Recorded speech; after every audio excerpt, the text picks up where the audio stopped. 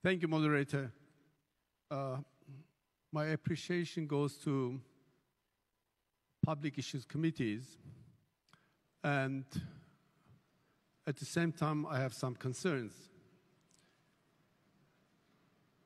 My concern is that in between two assemblies, when something happens, the World Council of Churches makes a statement and condemn atrocities. In this case, this is not a central committee meeting, it's the assembly of the World Council of Churches that after 9 years is taking place here.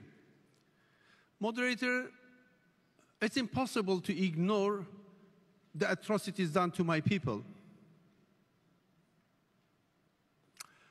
If I'm not wrong, somebody from there said that, well, why do we speak about Ukraine too much? Because Ukraine is Europe. I mean, if something happens in Africa, it means that we are not going to get involved. If something happens in Asia, we are not going to get involved. If something happens in Americas, aren't we going to get involved? Whenever injustice is done to any people in the world, it's our moral responsibility to defend.